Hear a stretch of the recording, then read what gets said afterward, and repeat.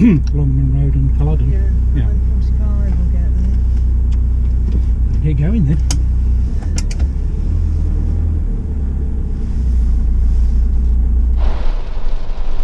Right, we're on our way to Urquhart Castle, and the weather's not brilliant. Very heavy rain, isn't it? It's really heavy rain, and you might not come round, you said. No, well Poppy can't go round, can she? Anyway. So I might stay in the van with her. Yeah. You're going to have to use the GoPro in water mode, aren't you? What do you call it? No, waterproof mode. Waterproof mode. Yeah, full action cam mode, otherwise it's going to get wet. The sound might not be as brilliant. No, so you probably wouldn't hear what I was saying anyway. You're going to have to use the camera's mics, aren't you? Yeah, they're not bad. We'll see how. I mean, comment on it later, but see how the sound sounds. Sounds? Something like that. Anyway. Turn left onto the road, then take the first right.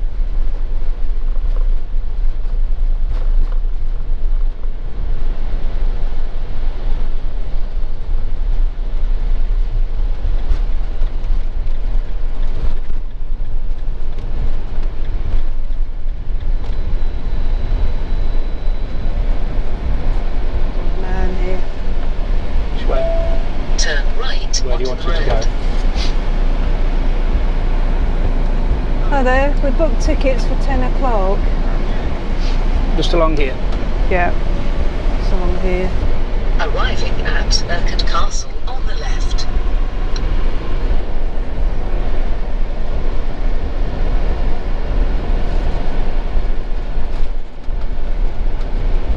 Plenty of space here then.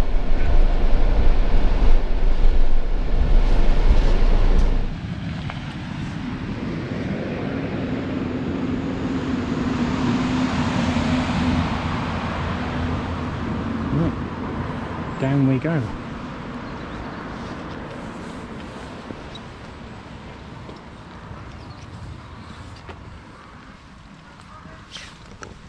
You're coming with us then? Well, it's not raining that hard, is it? Really want to miss out. No. Poppy can't come with us, unfortunately. So she's tucked up safely in her crate. Years since we've been here, isn't it? I can't remember coming here, so... Oh, it was the very first time we came and stayed in a cottage, and we drove around Loch Ness and we stopped here on a similar sort of weather day. Yeah. Yeah. And you take the good with the smooth with Scotland, don't you? But I don't remember all this. It just seemed to be at the side of the road. And yeah, there's a huge car park here for cars. Yeah. We parked in the coach park, which is where they told us to park. Yeah. Normally that would be full of coaches. Well, the car park's fairly busy here. Yeah. We have to get a car park pass as well as a book your ticket. Yeah. Otherwise I don't know what you do then. You haven't got one of those.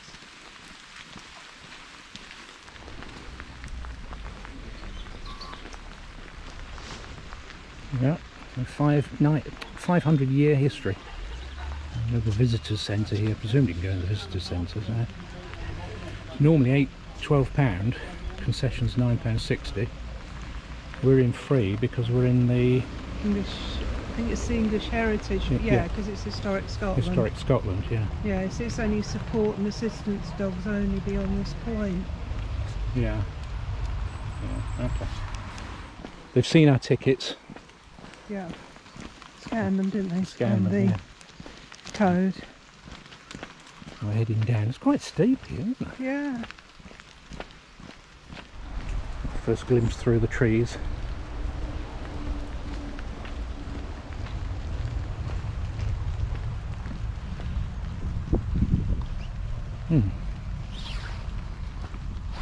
They've got some boards up here you can have a look at as well.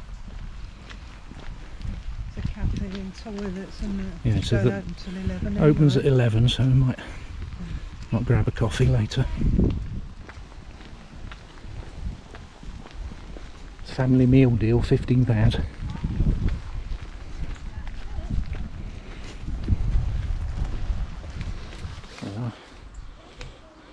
So for centuries lowland writers despised the Highlands as barbaric and backward. In the 1800s a romanticised version of Gaelic culture was embraced as authentically Scottish. Tourists began to seek out Urquhart.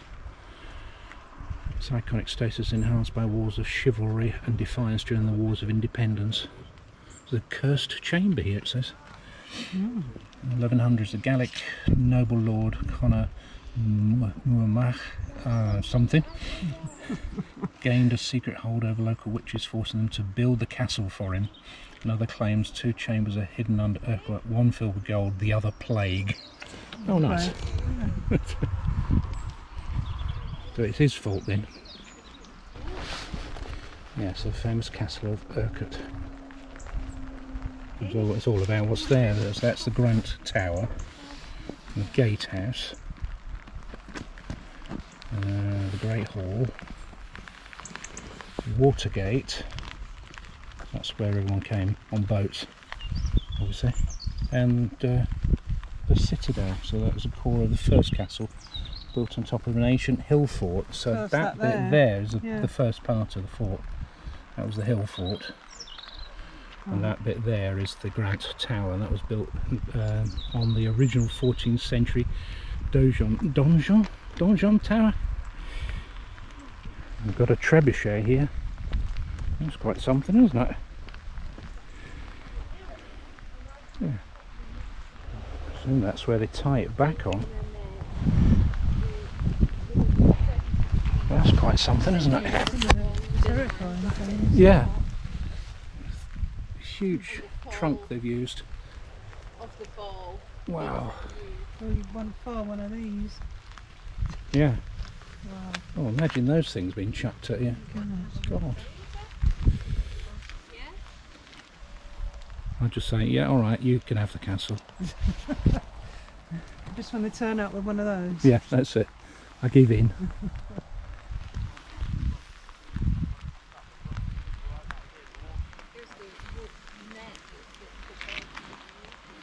Yeah, be hurling rocks that size. Make a big hole like over there. Yeah.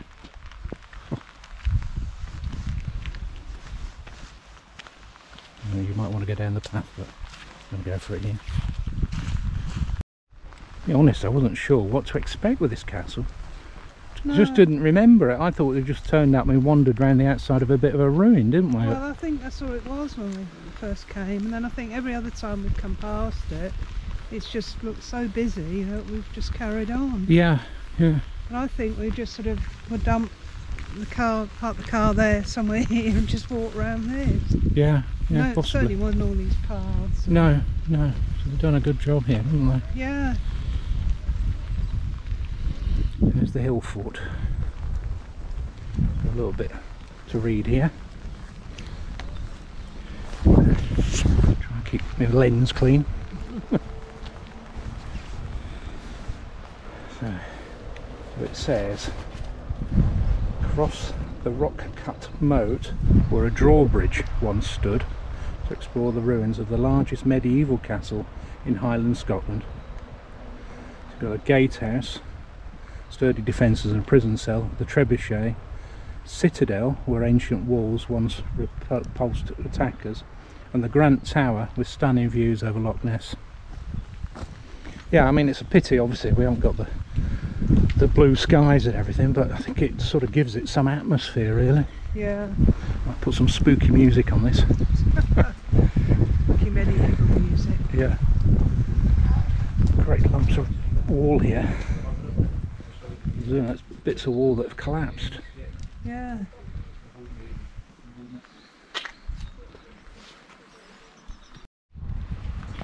Yeah, so this is about destroying the gatehouse. It says blocks of masonry were thrown here by an explosion in 1692 that ended the castle's long military career. Its garrison was deliberately destroyed. This garrison deliberately destroyed the gatehouse to prevent the Jacobite enemies from holding the medieval fortress against them.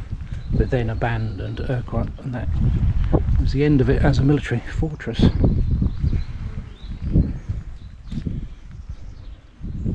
So 300 Highlanders led by Captain James Grant were besieged here. They held the castle for Queen Mary II and his husband King William against a force of 500 Jacobites seeking to return her deposed father, with James the 5th, 6th, 7th to the throne. Despite holding out, the government forces ultimately decided that the castle was not worth defending. Parliament granted the Laird, Ludovic Grant, £2,000 Scots compensation for the damage, but the money was never received and Urquhart was never repaired. So this is about the Gatehouse, which protected the weakest point in Urquhart's defences, its main entrance. Thatchers had to negotiate the rock-cut ditch that was crossed by a drawbridge. Yeah, You see where the pillars once fitted either side of the modern bridge. Entrance portcullis was blocked by an iron portcullis that was lowered from above along deep slots. Deep, right. See where that is? there, isn't it? Hmm? Oh, there. Yeah, there. Oh, yeah.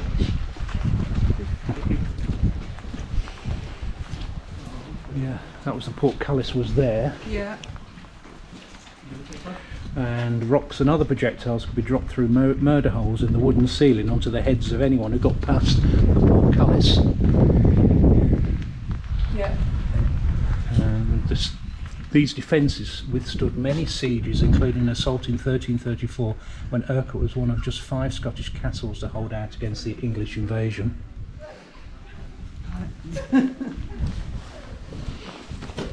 Yeah, you can see how it held out.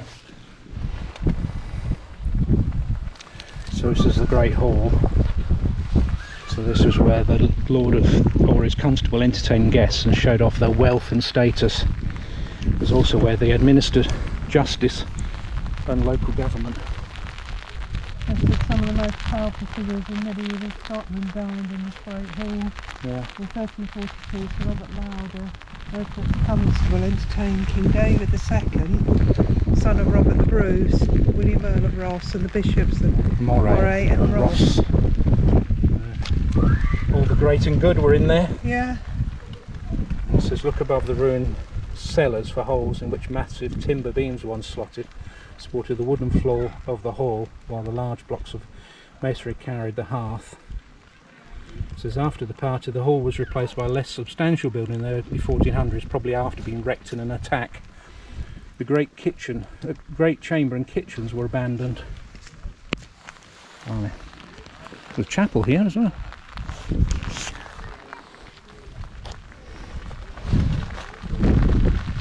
So the rocky knoll above you, the foundations of what may have been Urquhart's chapel rather. The Laird and his family needed somewhere to hear mass and receive communion. It may be a place of worship even before St Columba's visit to Urquhart in the 570s. The chapel stonework dates from the 1200s. Barely 2 centuries later it seems to have been levelled to make way for an artillery platform.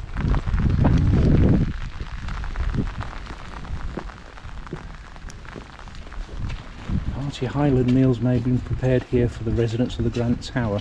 So it was a small complex added to the castle that was rebuilt in 1500s. The old kitchen block had been demolished by this time following repeated attacks on the castle. There were 2 fireplaces, maybe too small for cooking, raising the possibility that Grant's kitchen, family kitchen, was somewhere else. We're going about slow cooker. That's a slow cooker. So nothing's new, is it really? No. Thank you. Bye-bye now. Bye-bye. Bye. Yes, this is the Grant Tower, built some time after King James III gave Urquhart to John Grant of Trebuchet in 1509, reward for supporting the monarch in his struggle against the MacDonald lords of the Isles.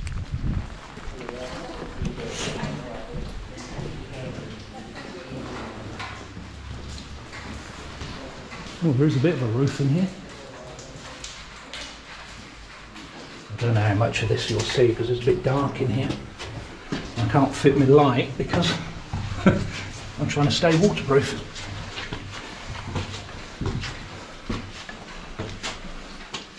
Can't go further up there. We can go up here.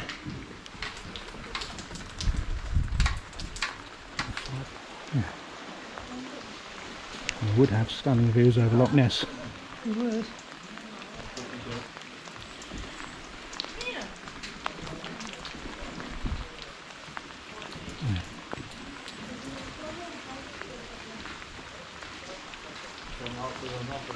A long way down.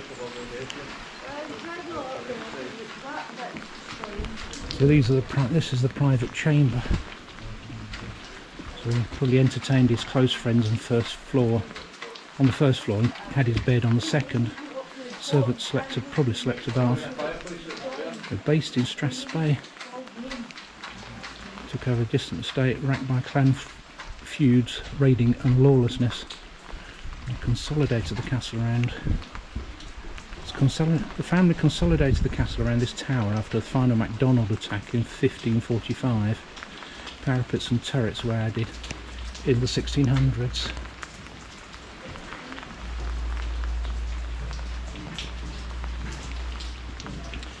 So I think they only stayed occupied till that's 1644. Yeah, it says the last noble resident of Urquhart was Mary Ogilvie, mother of James, Laird of Grant. An unpopular landlord, she described the locals as navvies. Was chased out when an armed band ransacked the castle at Christmas 1644. Once abandoned, Urquhart rapidly deteriorated and the south wall of the tower collapsed during a storm in 1715. In 1912 the castle passed into state care.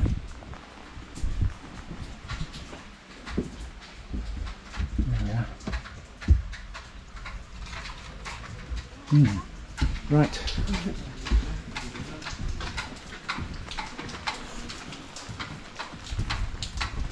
Go down these stairs, presumably. Yeah, I think they've got down these.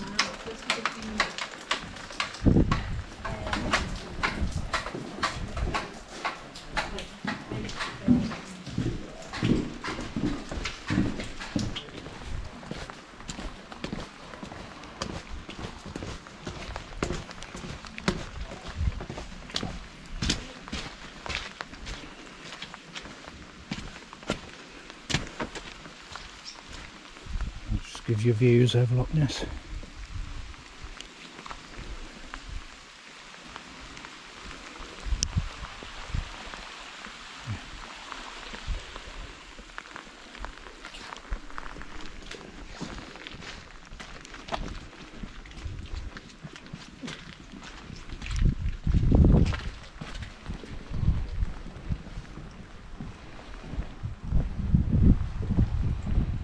What we're looking at here.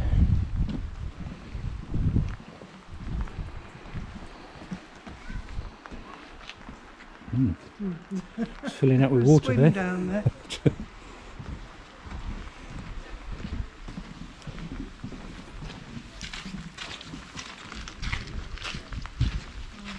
And negotiate the puddles as well.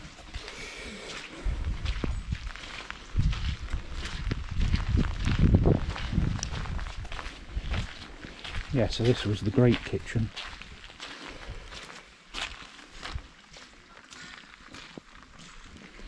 This is where some sights and smells of a great medieval kitchen, where the culinary creations enjoyed by the 14th century lord and guests were concocted. This is the discovery of an older kitchen. Rubbish heap in the citadel gives a glimpse of Urquhart's castle, Urquhart's rich menu. Featured venison, beef, mutton, goat, pork, chicken and fish. Oats, barley, hazelnuts, crab apples, raspberries were found just beyond the kitchen walls. It actually says that although there's fish in Loch Ness, it says the wealthy inhabitants actually preferred North Sea cod and halibut to locally caught salmon and trout. Alright. Talking about that raid. Oh right, a great raid of 1545. And this was where a MacDonald-led force stormed Urquhart, and over the next month they systematically stripped the castle and Glen Urquhart of everything of value. Loot was carried away down the Great Glen. They burned what they couldn't take. They even took the locks. It said the plunder stripped from the castle included, with the bow stairs, 12 feather beds, bolsters, blankets, sheets, 5 potties, sacks, pannas, 2 brew Cowden, oh, I can't say that, 5 pots, 6 pans, 2 brewing vats, 1 basin, 6 roasting spits, locks, doors, iron gates, tables, beds, chairs, and 3 great boats. And that was their takeaway menu. They didn't leave a lot behind then. No, no. Basically took most things. Taking away armour here. Look.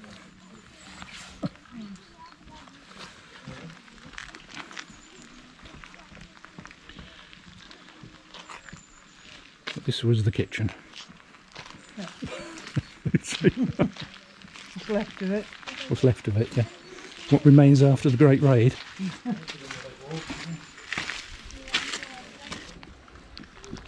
Yeah, so the stables were here. And it says riding horses or corsairs. Corsors, carried nobles, pack horses or capels, hauled loads, pulled carts, dragged ploughs.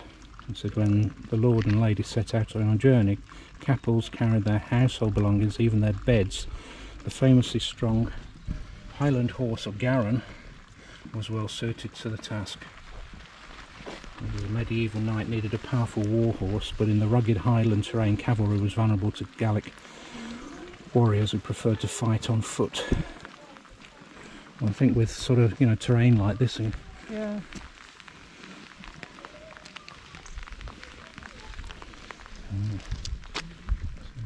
Repairing clothes, wood being made into furniture. It says more than half of the animal bones found in archaeological excavation in this area were from cows. Cattle were a form of wealth and a symbol of status. Until the mid-1700s, cattle rustling was common between the rival Highland clans. Glen Urquhart's herds were raided many times. It says Urquhart Castle is a jigsaw puzzle with most of the pieces missing. Walls have been demolished and new ones raised many times during the last 1500 years. Timber buildings have rotted away. Locals plundered the castle and stonework was robbed. Between 1912 and 22, after the castle passed in state care, the ruins were cleared of rubble and crumbling walls were consolidated. While well intentioned, this work removed important clues to Urquhart's past and many of its buildings. So it's a bit of a puzzle, a lot of it. Yeah. Ducato in here. A dove grove. That's Doocot. Yeah. Doves there. Pigeons. They pigeons. It is. Yeah. You had to have a grant. John Grant was required to build a dove grove under the terms of the Grant of Urquhart in 1509. It was well placed by that time. Well, it was well placed in what was by this time a quiet little used part of the castle. So, I mean, we've been in dovecots before, haven't we? Yeah, at that castle. At Dirleton, yeah. Yeah, you've been in it. Yeah, no, I've been to Dirleton Castle. It's a more complete one, isn't it? Yeah. Not much of it left here. Yeah, it says transformed many times during its long history. Shaped and reshaped by viewers, by its owners changing needs and circumstances. So 500s it was a hill fort, and the first castle was built around the 1220s. A stone shell keep protected the timber buildings. The castle became a strategic fortress in the Wars of Independence, with its mighty gatehouse and donjon tower built to the north of the citadel, defied the English invaders. Many of the castle's buildings were ruined during the 150 years of struggle between the MacDonalds and the Crown. The citadel was refortified as it was easier for a small force to defend, and the laird's residents in the 1500s largely abandoned the castle south of a wall between the gatehouse and the Watergate. So this bit really, I suppose.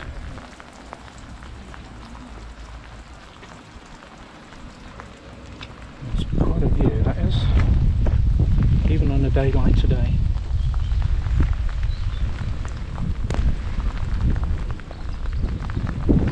Now, I'm glad I came anyway.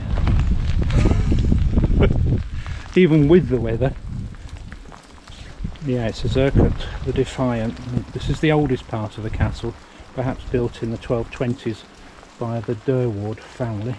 Citadel's stone walls may have sat on earlier Pictish fortifications.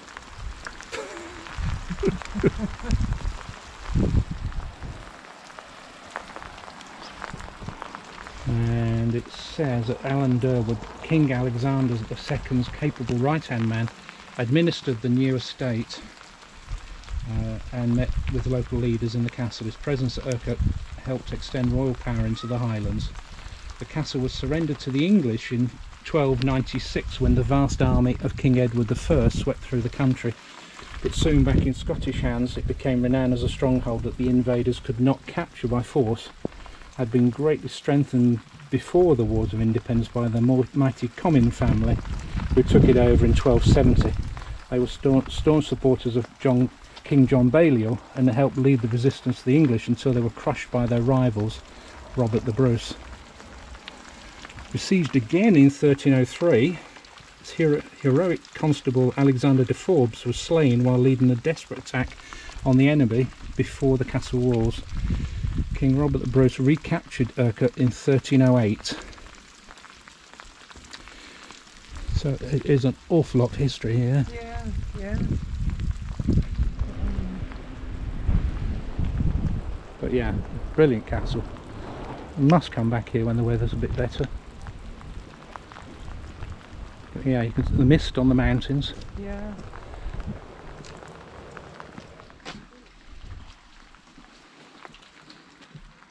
Yeah, so this is the water gate. A gate linked Urquhart to the outside world. When roads were almost non-existent, it was easier for people to travel along the loch by boat. And everything the castle needed came through the water gate, including exotic imports like oranges and wine. The besieged garrison in 1689 held out with supplies smuggled in here. It was also a weak spot so that raiders travelling in galleys could actually exploit. Yeah. Steps are a bit wet as well.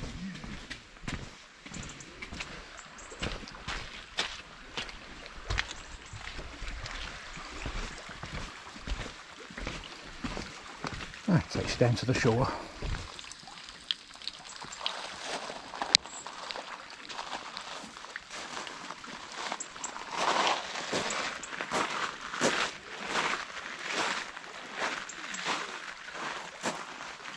It sounds like the visitor centre, sorry, the exhibition centre is closed. Yeah. So, well, I'm glad I came anyway. Yeah. Yeah, I enjoyed it despite the weather. Yeah. Yeah.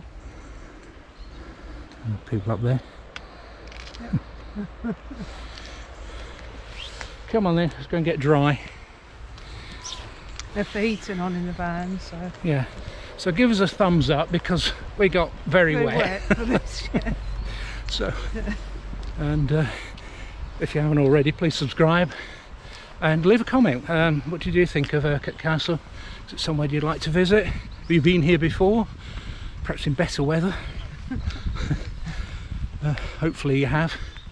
And should we come back? I think we should. Yeah, so we'll see you soon then. Bye then.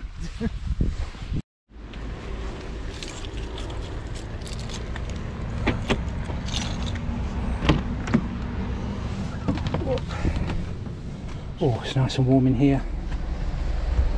Come on then.